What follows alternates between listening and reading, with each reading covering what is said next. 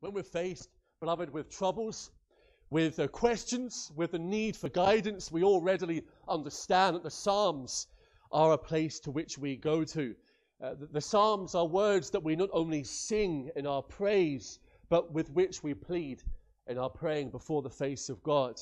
On Wednesday past, to the few that were here in the prayer meeting, I brought the words of Psalm 138 in verse 8 before them. The words which read, "The Lord will perfect that which concerneth me." This morning, mindful of what I've mentioned already in my response to the call, I'm convinced that once again that we need to go to the Psalms and glean the truths of Scripture and know a word in season to our hearts. It is a word that we always seek every Lord's Day. And I can say, truly, as I have stood here, Lord's Day after Lord's Day, and I hope I can say the same for you as well, that the God has given us a word in season. There have been times, haven't we, where we've come together, and the message has been the very word that we have needed. It has lifted us, it has enabled us, it has strengthened us. And I have no doubt that the message that is before our eyes and our hearts will do that very same thing this morning. We've come to the words of Psalm 125, and we fix our minds upon this opening statement. "They that trust in the Lord shall be as Mount Zion, which cannot be removed, but abideth forever." And with those words and the following two verses, we come to think about three things which cannot be moved.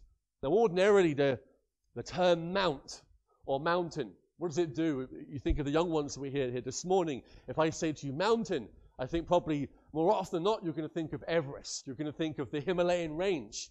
You're going to think of one of the great peaks in the geographical landscape in this world. Something which is immense, and something which is majestic and a sight to behold in many respects. There really are very few things on the face of this earth that seem to be more imposing and almost to some extent more intimidating than a sight of a mountain. One of those things which we say are impossible to move and to budge by human strength and by human endeavor. In fact, the idea of someone attempting to move a mountain by their own force is comical, isn't it? It's ludicrous. Can you imagine standing by the base of a mountain and pushing and thinking that with your strength and with your willpower, you're going to budge this mountain 1 inch or 1 millimeter or 1 degree? It's interesting, however, that when you read the Bible, that even the Lord Jesus Christ takes up the impossibility of moving mountains as a way of contrasting vital lessons in the Christian life. It's in Mark chapter 11. The Lord Jesus spoke about the need for unwavering faith, which is what we all need in these days. Unwavering faith. And what does the Savior do? He uses the mountains as an illustration, not just simply the moving of the mountain, but the casting of a mountain into the sea. Now, the idea behind the Savior's words there, and we all recognize this, is not that he's advocating that we go out and try to shift these monstrous sites into the nearest ocean, but rather as a way of illustrating that when we have matters which are before us that are seemingly impossible to overcome, that we bring these matters to God alone in prayer. The words of Wesley's famous hymn rightly cries, "Give me the faith which can remove and sink the mountain to a plain." And when you understand the meaning of those words in a right setting, by the way, in the right context, this is not a permission to sort of ask for the ridiculous or the absurd. Everything is in conformity to God's holy will. But the emphasis is this, that it is our God who creates these things, who moves these things. Nothing is too big for him. Nothing shall be impossible to God in that respect.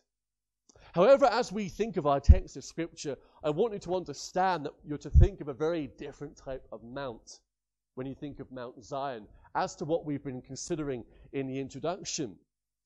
Mount Zion, while it would have been a raised point to an elevated hill, was not a mountain among the Himalayas. So you've got to really get that in your mind to get the illustration and the point of the passage of Scripture here. We know that for a number of reasons. I think the most simple reason is that the area was inhabited.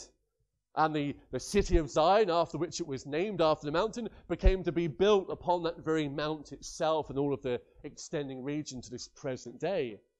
So what we find is that when the scripture references Mount Zion, it's not because it wants you to think of an Everest or a Himalayan range, but it wants you to focus upon an elevated point, a raised point, a lofty point, yes indeed, but that which upon a city was built, a fixed, immovable base in a sense. That's the idea of this illustration of Mount Zion, which is before us here. In fact, it goes all the way back to the beginning, whether it was a simple location. You read in Samuel, where David takes hold of this stronghold, and then the city of Zion and Jerusalem is built as a result. And as time goes by and you look at Scripture, the term Zion, it broadens in its application, and it goes on to reference not only just a location and a place and the base, but it references temple worship. Indeed, it goes on to speak of the whole assembly of the saints of God, the Church of Jesus Christ.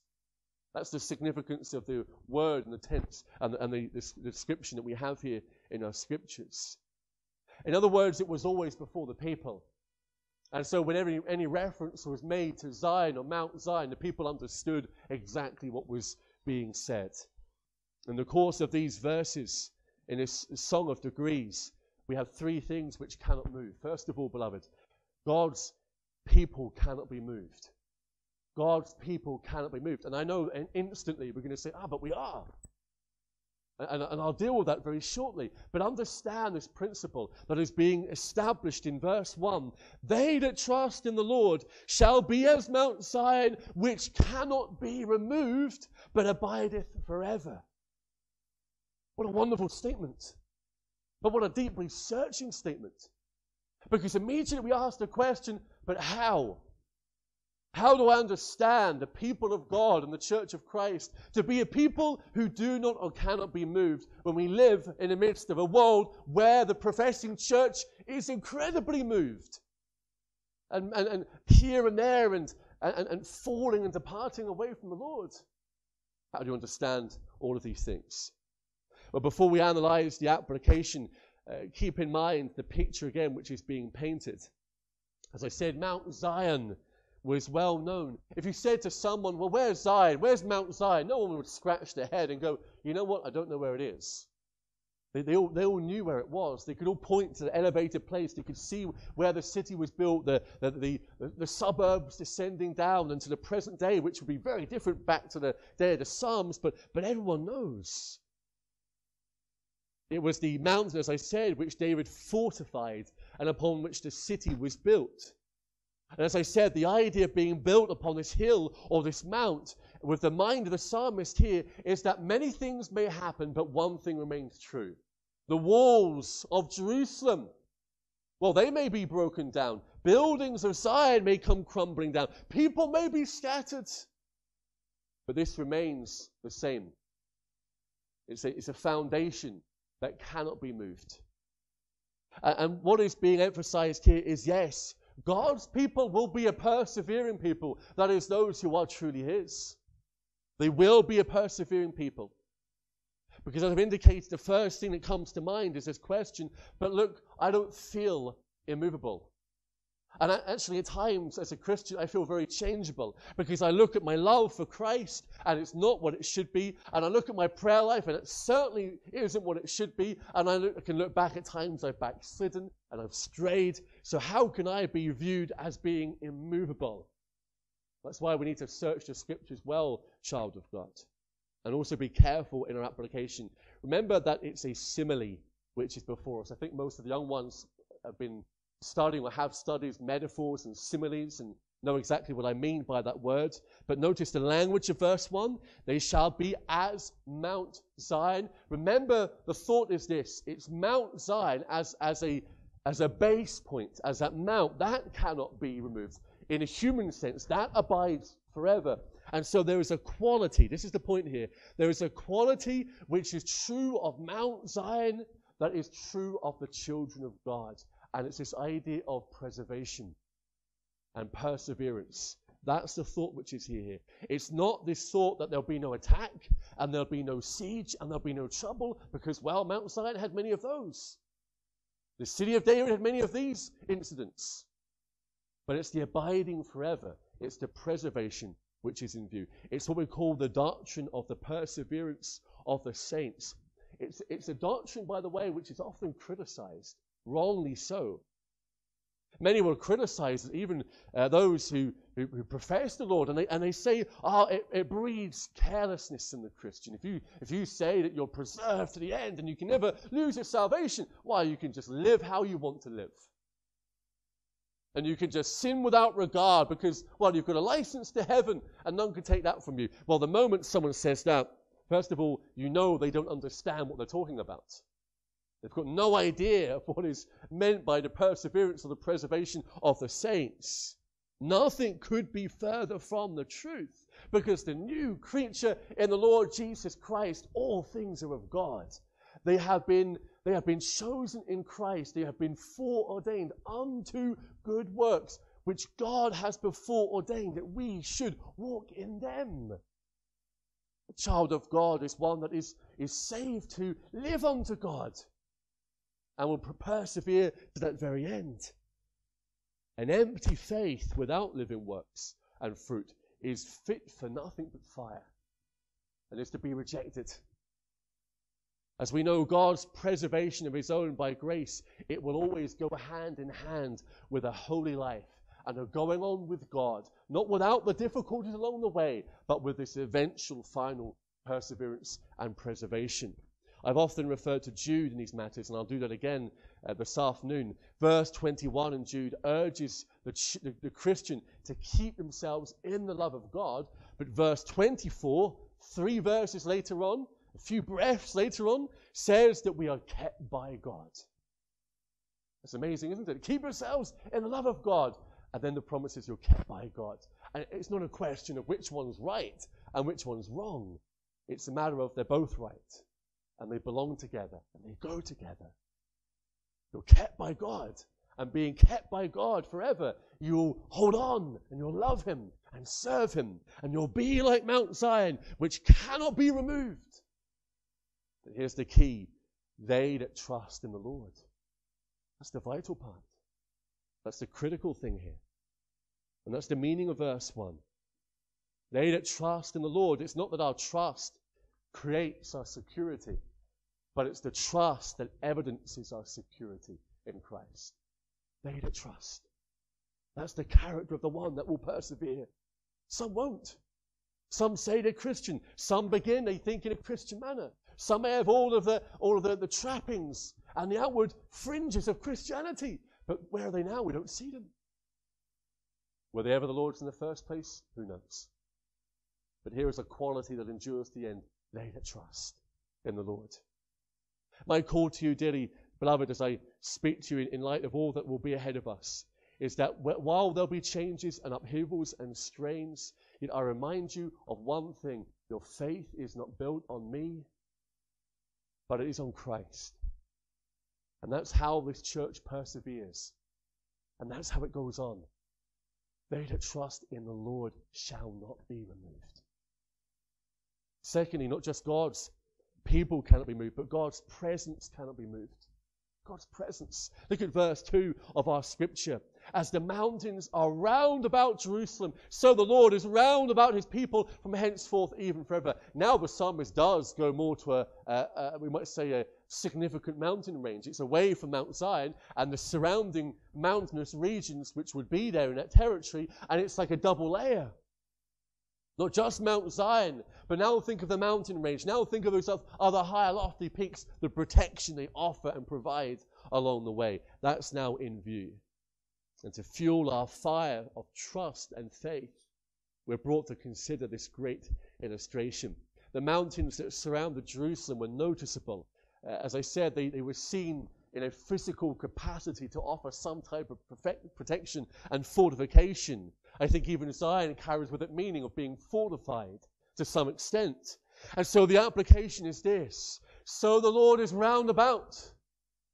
He's round about his people. And we say, well, Lord, how long for? And he says, forever. forever. What a wonderful picture we have here.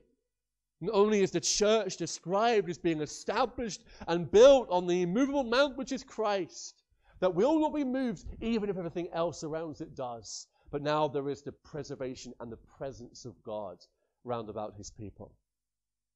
If we're honest with ourselves, we don't often feel like this at times or acknowledge this, do we? We feel frail, we feel weak, but we ought not to. The presence of the Lord is round about you, has always been, shall always be, as not just a means to comfort, to protect and strengthen you.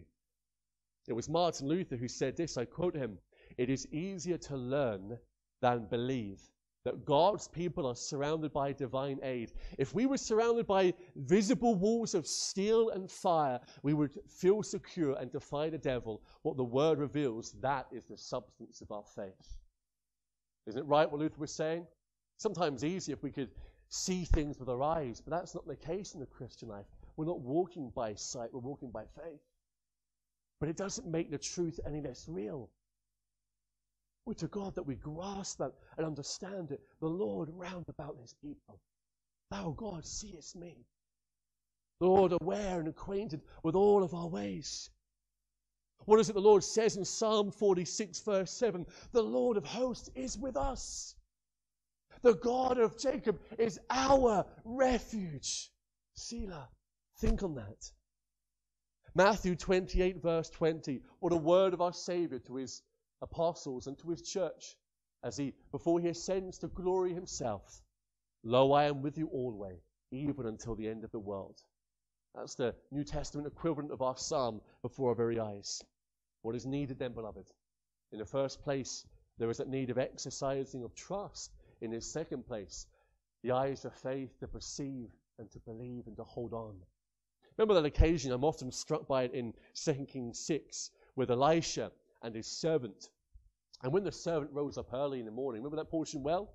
And he rose up early in the morning, and his jaw must have dropped. His heart must have sunk, because he saw on the horizon the formidable enemy, the armies of the king of Assyria. And he saw the army surrounded. It was the servant and it was Elisha. And he says to his master, he says, what are we going to do? What shall we do? Elisha's response was hard to believe for this man. Elisha says, fear not, for they that be with us are more than they that be with them. Elisha, you've lost your mind. You know, there's hundreds, thousands of men with their chariots and their horses and their spears and their swords and their fires. We can't overcome this. As I said, the Lord has rebuked my heart over many incidents leading up to this calling. Now, if we have those worries, if we have those fears, and we say, well, how shall we do? What will we do now? Remember, there's something far greater here at stake. There is more with us than with them. And that is understood in the Lord being with his people. The Lord being round about his people forever. So Elisha prays for his servant. And he says, Lord, I pray thee, open his eyes that he may see. And the Lord opened his eyes of that young man. And he saw. And behold, the mountain was full of horses and chariots of fire round about Elisha. And that's the prayer that we must carry to God over these next few weeks. Lord, open our eyes. Maybe you're not saved. You're not a Christian yet. My earnest prayer is that in the next few weeks, God will open your eyes to see Christ as your only Savior and be saved. A child of God, if you're filled with fears and doubts and worries over whatever I mentioned or other matters in your life, whatever they may be, here's the message for you. That God would open your eyes, increase your faith, enlarge in that faith, in the sense that you see that you have all that you have in Christ. That's the idea of the enlarging of our faith. It's not the ability to sort of think to ourselves, you know what, I can dream better things and hope for better things. That's not the increase of faith.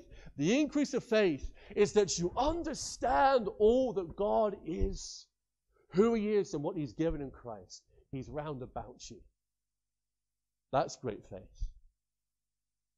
That's large faith, to see that and to live in the light of that. The eternal God is thy refuge, Christian. And underneath are the everlasting arms. Lastly, God's promise cannot be moved. God's promise cannot be moved. Verse 3. For the rod of the wicked shall not rest upon, he says in verse 3, shall not rest upon the lot of the righteous, lest the righteous put forth their hands unto iniquity. It might seem almost a verse out of place. Well, how do you understand that verse? Well, it comes naturally. The meaning really that the psalmist has in mind here is that there is a concern. There is this idea, Lord, we're being afflicted, we're being persecuted, we're being tried, we're being pressed down. And the answer comes, no, the Lord is with you, and you'll not be moved. And even if the rod of the wicked is upon you, it'll only be for a season and for a time. Let's explore these words as we finish. Although the church is built upon an unshakable foundation in Christ, that doesn't mean that it won't be assaulted. And there won't be earthquakes, and there won't be tremors that seek to shake its very foundation. We know, as I've said before, Job was tested. Satan observed that, materially speaking, Job was hedged about. And his question was this: doth Job fear God for naught? Well, we can have an understanding Satan's not going to leave the Church of Christ alone at any given time, as long as he's still in existence, not cast into the lake of fire. That which is secure will be tested. That which is true will be examined and weighed. And to a certain degree, the Lord will allow these things to be to purge and to perfect his own people.